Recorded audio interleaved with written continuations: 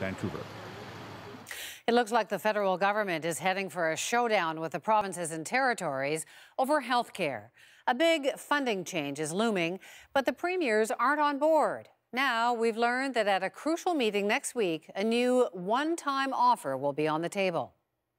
Cullen has the details tonight. Catherine? Wendy, Canada's finance minister is taking on the role of wheeler and dealer today. His pitch? Yes, you can have more health care money if you act now, but hurry, this limited time offer expires on Monday. Like all deals, though, some conditions may apply. There has already been meeting after meeting after meeting after meeting trying to build some consensus on health care spending. Up until now, no dice. We need to have a partnership on supporting health care in a sustainable way. And right now we don't. On one side, the provinces and territories. Every year, the federal government gives them more money for health care. But next year, that increase is scheduled to drop from 6% to 3%. Without the money, you can't deliver the services. The future at this point is a bit dire.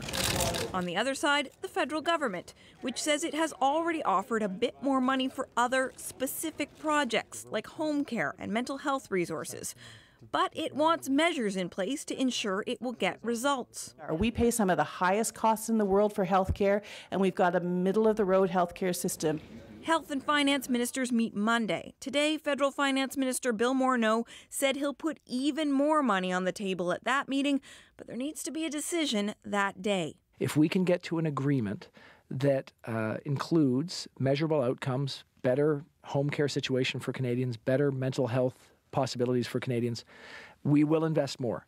But if we don't, because the provinces don't get on that page, then we will stick with our campaign promises. Basically, take it or leave it. And it sounds like some will take it. New Brunswick Premier Brian Gallant isn't too concerned about the specifics of where the money comes from, only that there is more financial support.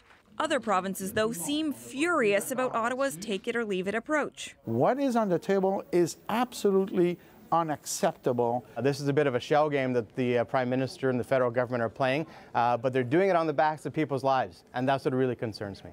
So, Wendy, it's shaping up to be a heck of a meeting on Monday. Thanks so much, Catherine. Cullen in Ottawa.